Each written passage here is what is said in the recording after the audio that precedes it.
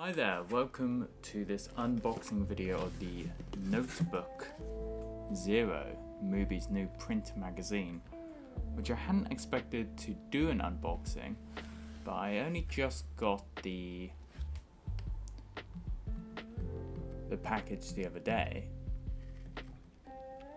and it seemed, I started opening it, and then I realized the amount of effort that's gone into the packaging seemed a bit of a shame not to open it up. So they're going to be doing more notebooks soon, but this one was exclusively to people who were already subscribed to Mubi. As you can tell, I'm a fan. So inside I haven't looked at anything beyond this point. So this is all the contributors to the magazine, or this issue anyway. And it's really nice, very solid box. But obviously the box is not the important thing. The important thing is here, the notebook. That's what it looks like, and it is a chunky boy. But also with this issue came this tote bag, which is nice. It's got a notebook. I guess it shows that you were one of the first people to get this issue. But having a look at it now, I don't think it's anywhere near the quality of the 5 referral notebook when you refer 5 people to a movie. This one's got much thicker material, so it's much nicer. It's got print on both sides, which are cool. This one is a lot smaller.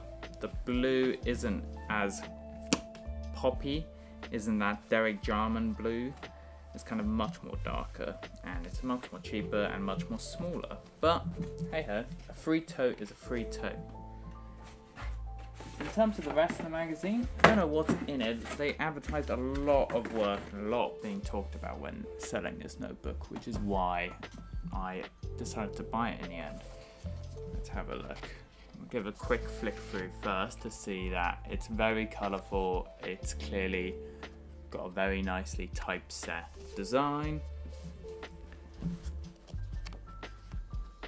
And then the contents stand out in this way. Very weird way. What have we got? We've got Tropical Milady, a cinema-going dispatch from Bangkok, Alone Together, Opening Movement, Editor's Note, Gathering Screening, Sing in the Dark, Festivals, Returning to Theatres, Printing Cinema, The Flavour of Curry Over Rice, stuff about Ozu films, Mike Lee and Emma Seligman in conversation, lots about different filmmakers. I'm not seeing movies on 8.5. Not my favourite film, not my favourite Fellini. So there's a couple of things about physical media, such as the stuff about festivals, virtual and physical, the stuff about returning to theatres, printing cinema. It's clear that Mubi is trying to sell a kind of more physical experience. They've been very much a streaming site that deliver really good curated works, but they are moving into releasing their own films. They've got these issues of this magazine, and they're now doing physical media as well for some of their stuff. Let's just flick to, so some of the interesting ones are more the ones that are labeled a bit unsure what that's about. So Seeing in the Dark, which is page 32, let's have a look at that one together. So this one's very much a big print. Movie-going memories that travel around the world, selected from delightful out-of-print anthology of audience anecdotes, anomalies and inspirations.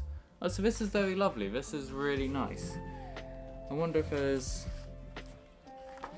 That's very nice. I really love anecdotes of cinema going.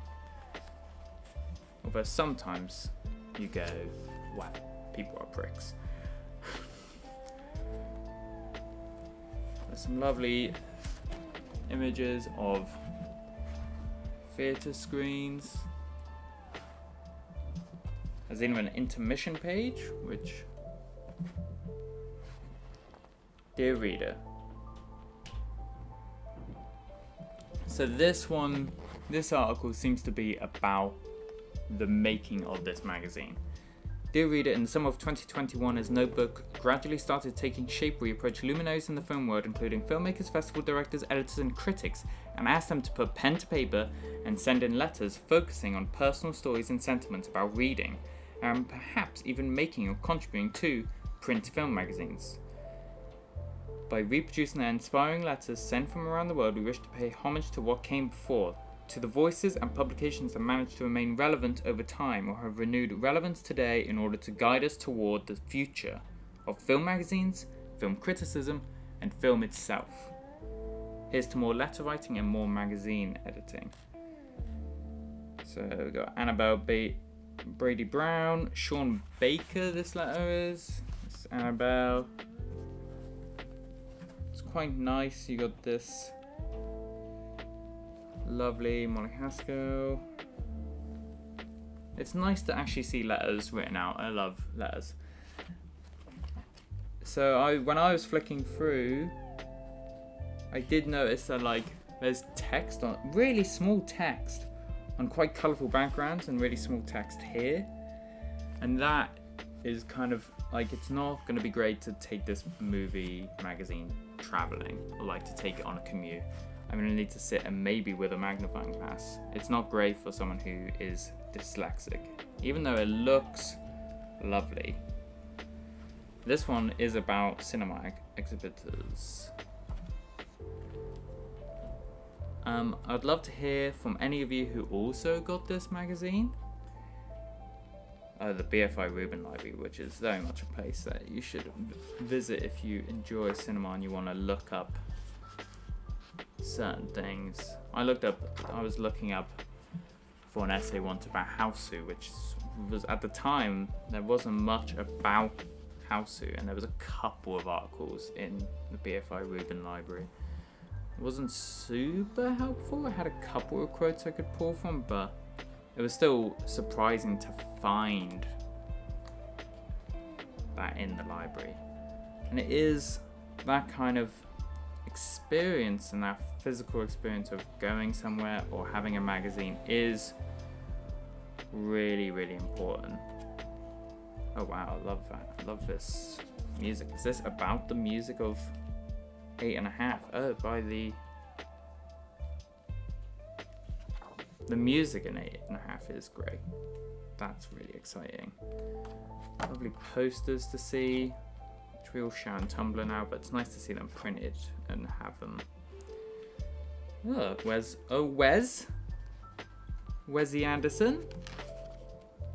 See, I don't mind this font so much on this because of this paper. This color is a bit more readable for me, but it still is a similar size. It's very lovely. I don't know what quite the content of the magazine is yet and the quality of it, but I assume with Mubi, just like the Notebook Online, it's very, very good. And the quality of the actual magazine itself, it feels great. I do like this design of there being an actual spine, and then this cover wraps around. So, you know, it feels like it's durable. It looks lovely. I'm sure it's got lovely stuff. There's some font that's maybe a bit too small. And it looks like there's some interesting features, even though with Notebook you kind of expect something a bit more, maybe a bit more learning a bit more different things. I feel like a lot of film culture sites and criticism is talking about the physical space, especially during this pandemic. So, but I'm sure the people they've got to speak about it are excellent. I'm really looking forward to reading this actually, and if I enjoy it, I'll definitely be buying the next issue because It's absolutely lovely. Lovely to hold. Thanks for watching.